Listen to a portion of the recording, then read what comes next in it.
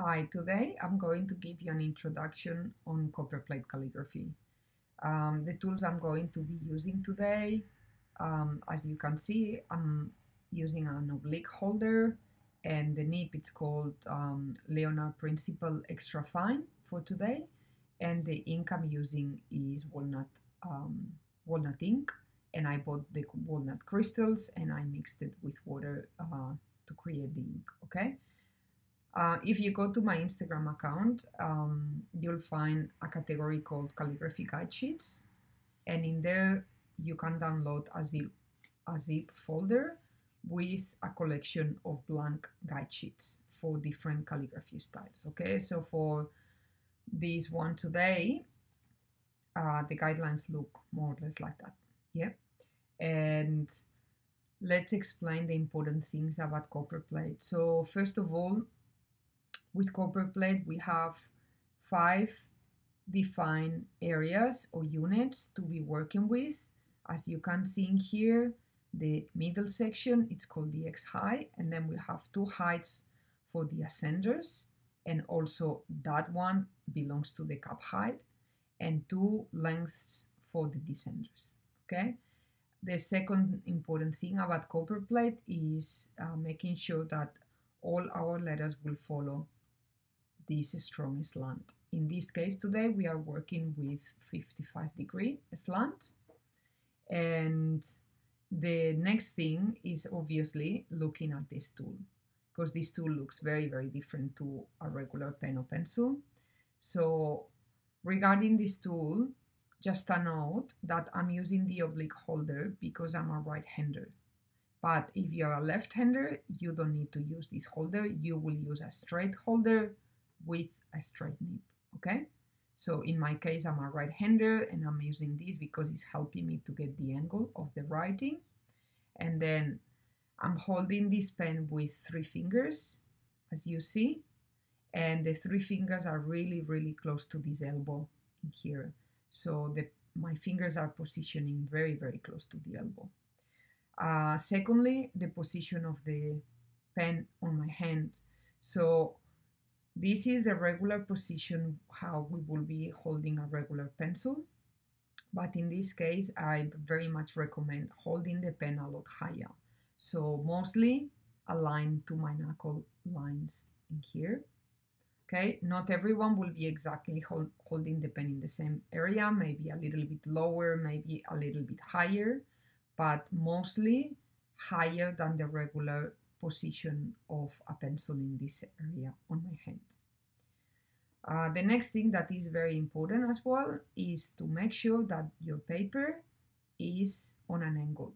So in here, the position that I'm using to write, the paper is more or less at 45 degrees from my table, and my arm is parallel to this 45 degrees. So this angle of the paper and my arm are exactly in the same position in here. Obviously I'm a right-hander, but if you are a left-hander, try out to turn the paper on the side and see how you feel obviously on the other side in here. Okay, otherwise you can also write with the paper parallel to the table. But being a right-hander, I find that it is a lot easier for me to turn the paper on a 45-degree angle in here, like that. Now, how are we going to make sure that we follow this strong slant for the writing? Okay, so as I mentioned, my pen is a little bit higher. My fingers are really close to the elbow position. And now the third thing that is very important in here, I'm gonna remove that, is the position of the pen. And I have to make sure, as you can see in here, that my pen is completely parallel to the slant, to the diagonal lines. So when I'm writing, my pen is not there or there, which is almost perpendicular to the slant. My pen is always sitting on the same line as the slant. And now when I apply pressure, you will see how the nib splits. And this nib is quite flexible, so it will split nearly 3 millimeters. Okay, if you're a beginner with copperplate, instead of using the nib I'm using in here, I very much recommend you to be using a Nikko G or a Zebra G. Okay, so these two options, not this one, this one. These two options are very much recommended if you're a beginner. So I will leave the notes on this video because these nibs are a little bit less flexible and easier to control at the beginning if you're a beginner with Copperplate. Okay. Now, what I'm going to do is I'm going to place a blank paper on top so I can see the lines through, as you can see here. I'm going to secure the pen. I'm going to secure the paper, the two guidelines next to each other. And now for you to see it easier, I'm going to turn my camera so that you can see my letters completely upright. Yeah. And I'm going to go a little bit closer to the paper as well, so that you can see what I'm writing a little bit easier. Okay, like that. And then I'm going to focus.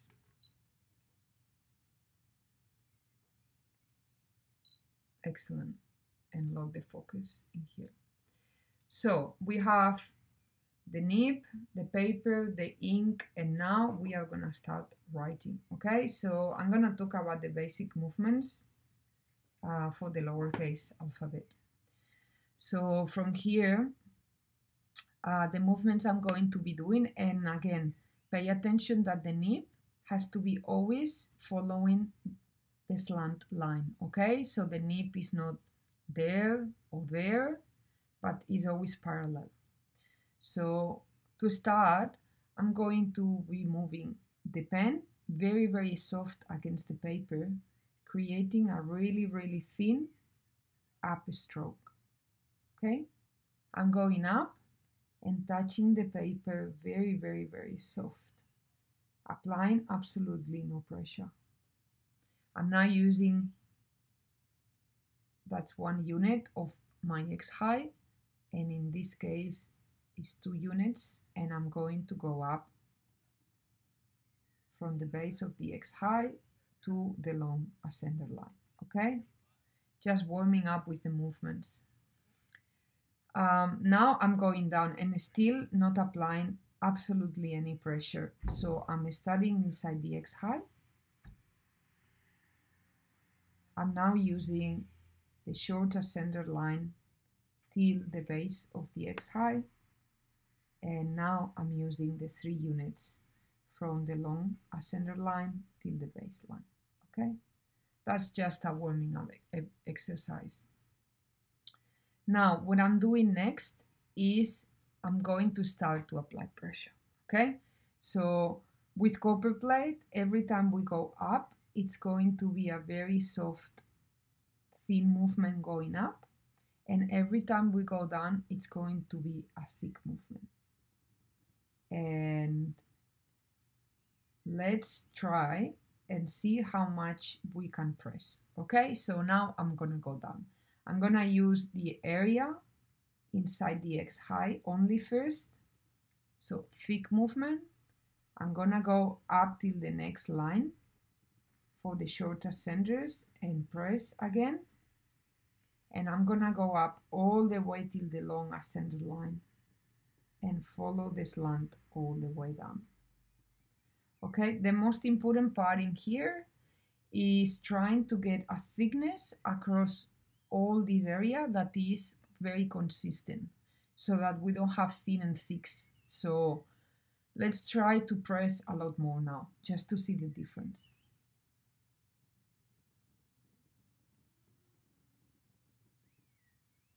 Okay, you see the difference between middle pressure and high pressure, and maybe I can even do higher than that and get it a little bit thicker.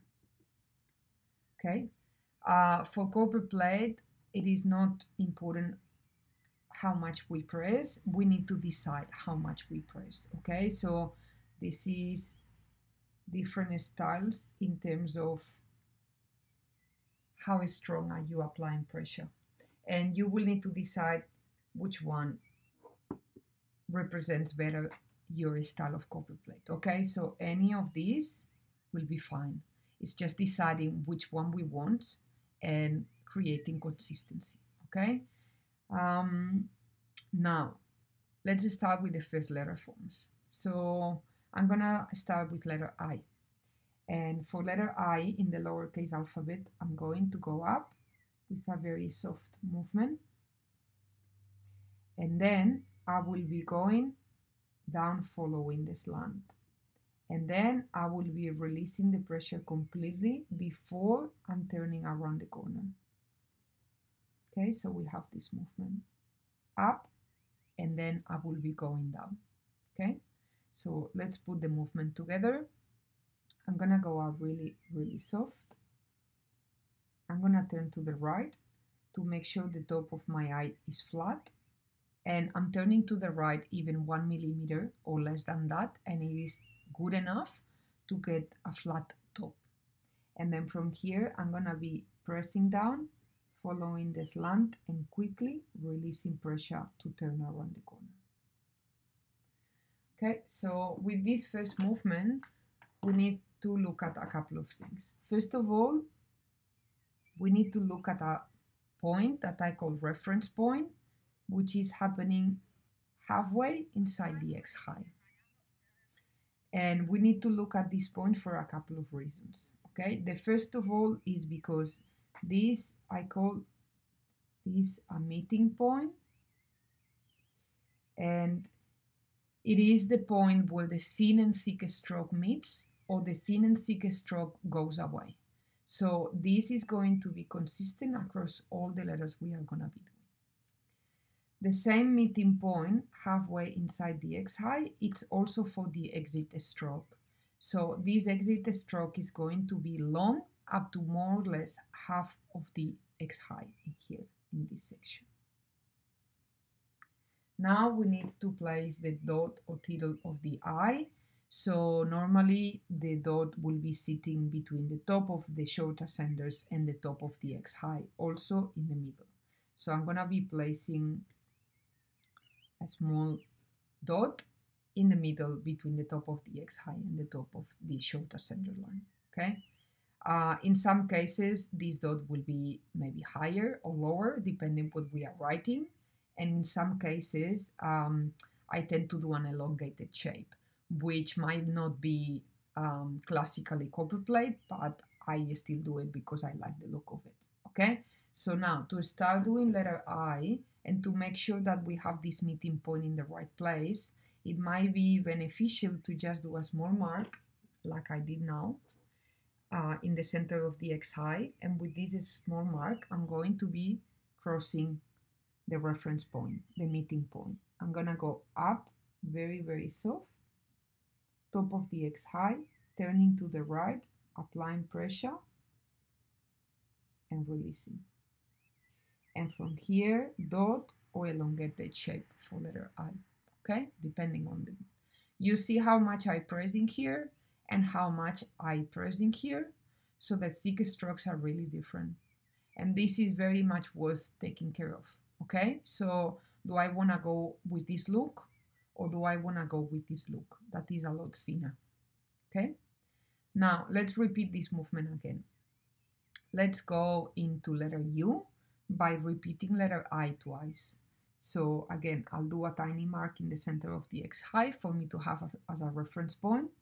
And then I'm gonna go up really thin, going to the right, even 1 millimeter or less, going down. Releasing the pressure and going up again.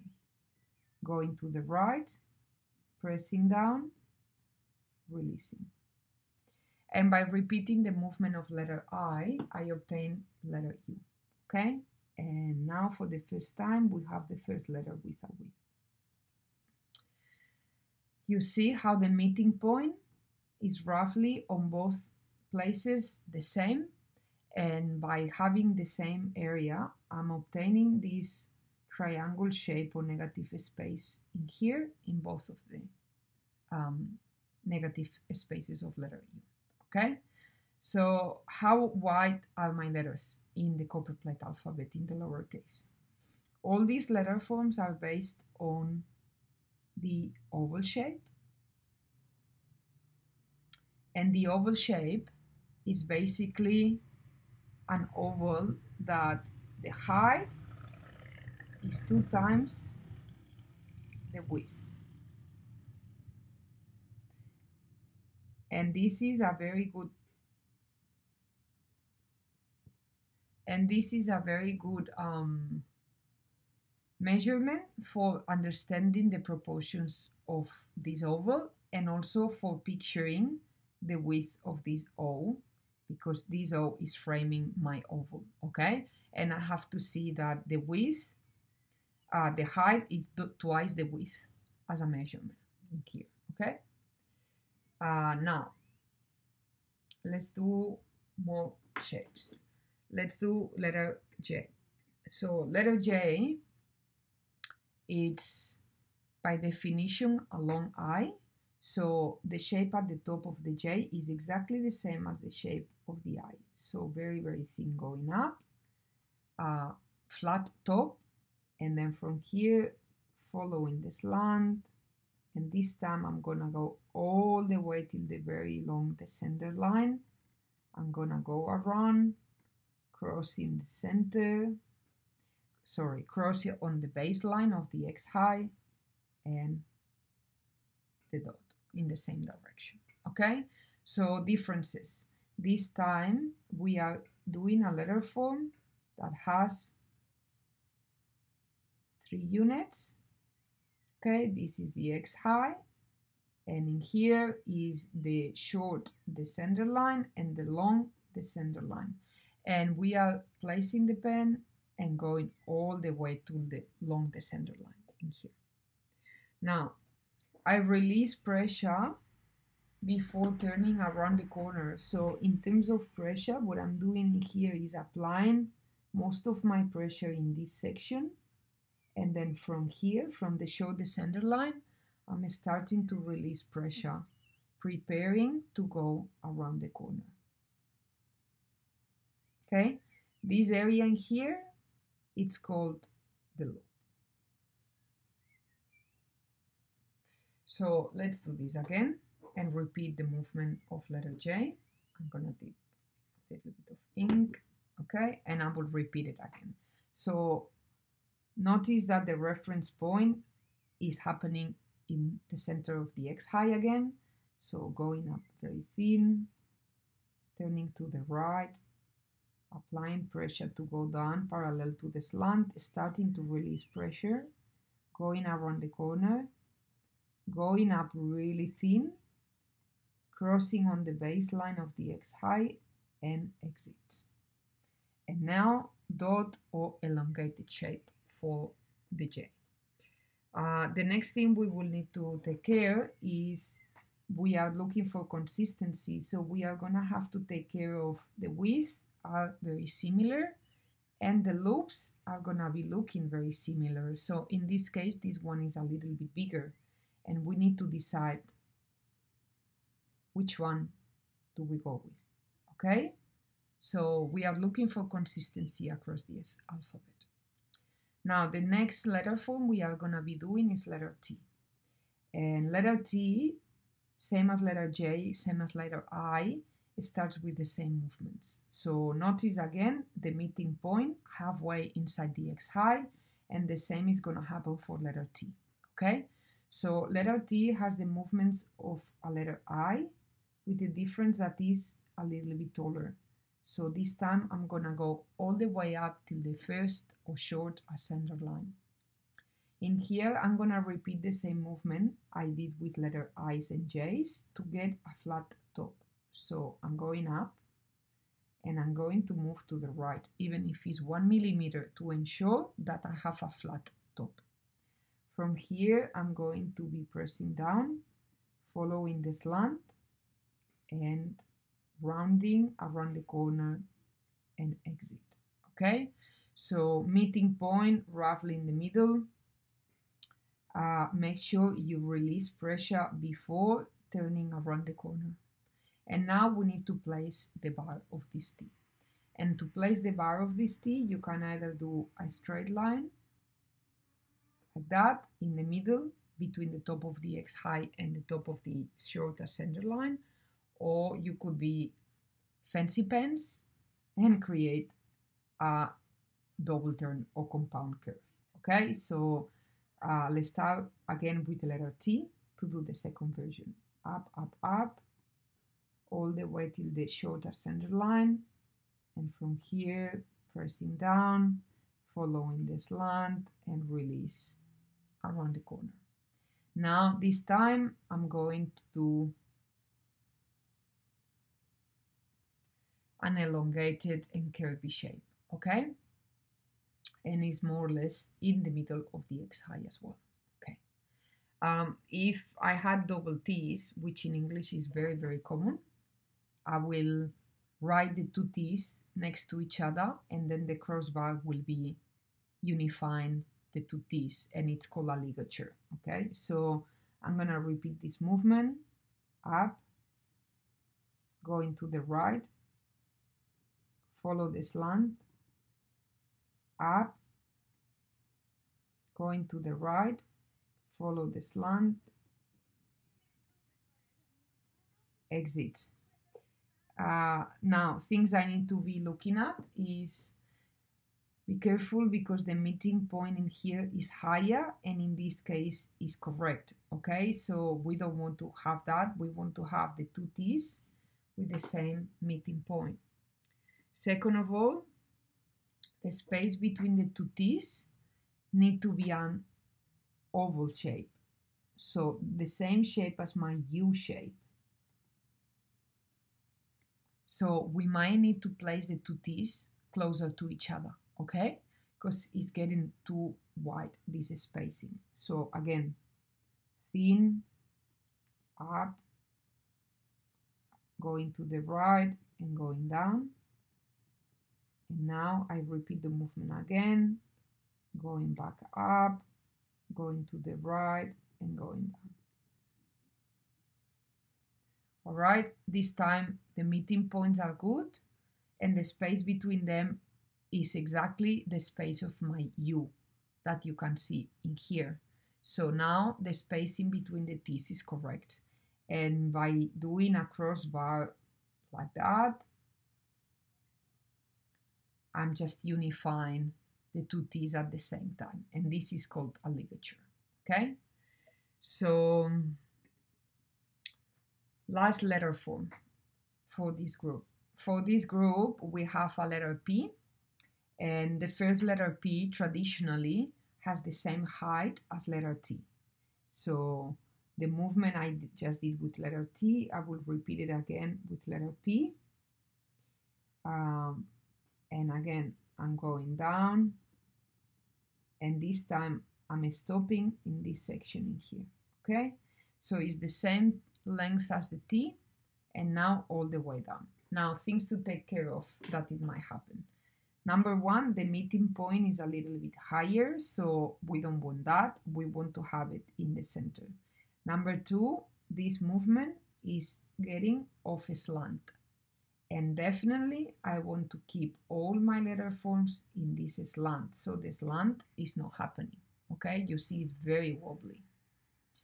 So what I would do in here is make sure that this movement, which is long because it's using 3 units, this movement is not only finger movement, it's actually hand movement. So I'm going to be pulling the skin on my hand across the paper instead of only moving the finger, which is gonna make the letter going off a slant like that. Like if I only move the finger movement, the natural movement of my hand is like that. And by doing this finger movement, I'm definitely losing the slant. So what I'm going to do is I'm going to move the hand and not the finger movement so that this doesn't lose the slant. Okay, let's move across and let's do it. Okay, so what I'm doing in here is the movement of the T, first of all. So I'm going up, all the way up till the shorter center line. I'm going to the right, and I'm going to be pressing down here. So this time I move my hand and not only the finger movement, I just move the hand down. And I'm getting now the good slant in here. Okay, again, thin, up,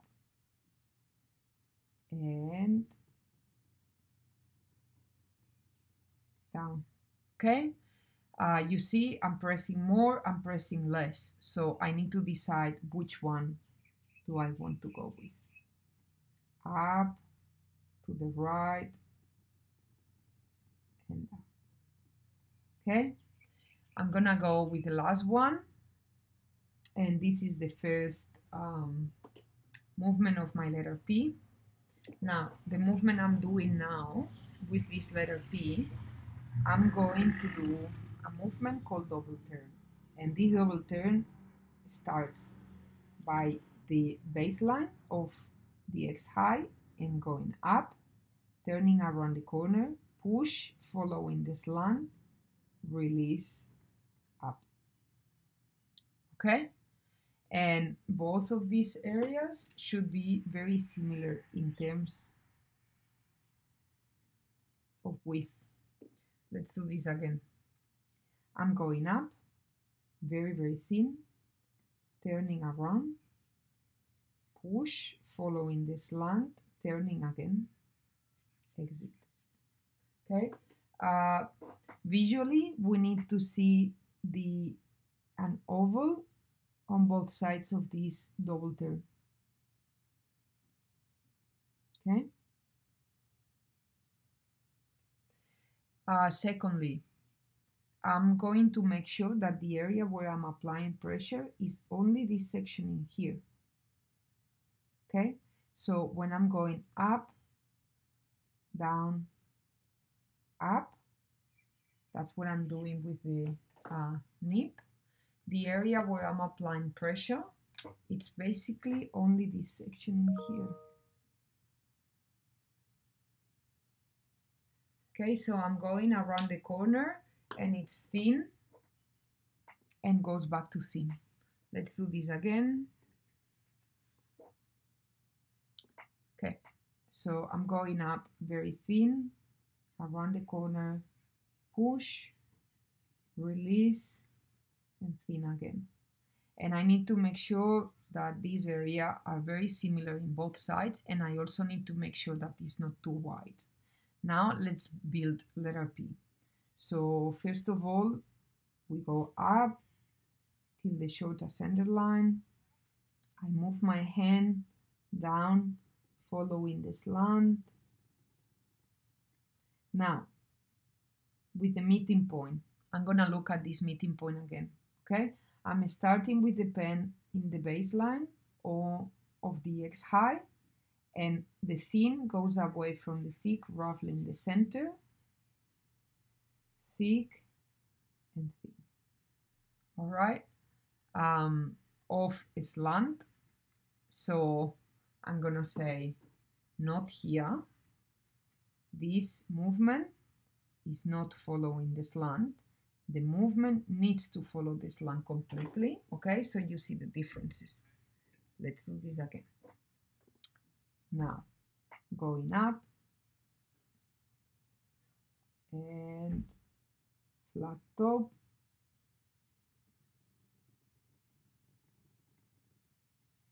And then you can place the pen on the base of the X high, or if you want, straight in the middle, whatever is more comfortable. Going around, going down, exit. Okay, and that is the letter P that I want to see here. So I want to see a letter P that is framing my oval shape, and both of these areas are the same, and the meeting point is roughly the same. Okay, so personally, I find this P is too tall. So what I do is I normally only use half of this area for the P. So I'm gonna do the same, just a little bit shorter. Going up, press, follow the slant, go back to the base, thin, going away, push, up. Now I'm going to write the first word, and the first word is put. So I'm going to join letter P with the beginning of the U, flat top at the top, going up, flat top again,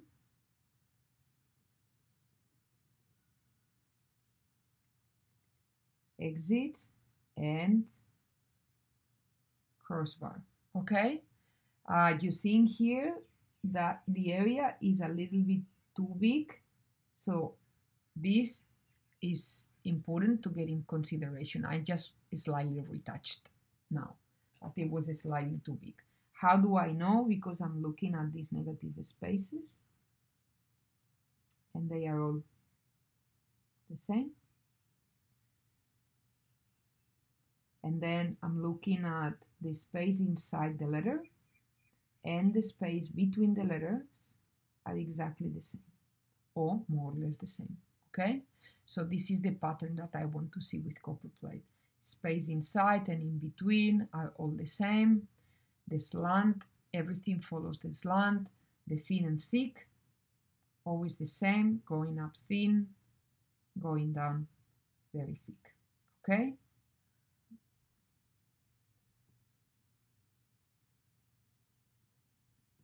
And the last thing that is very important, every letter form has the same width with a couple of exceptions. And this width is based on an oval shape where the height is 2 times the width. Okay, so this is a very good ratio to remember for looking at the oval shape, which is inside every single one of these. I hope this introduction was helpful, and get in touch if you have any questions.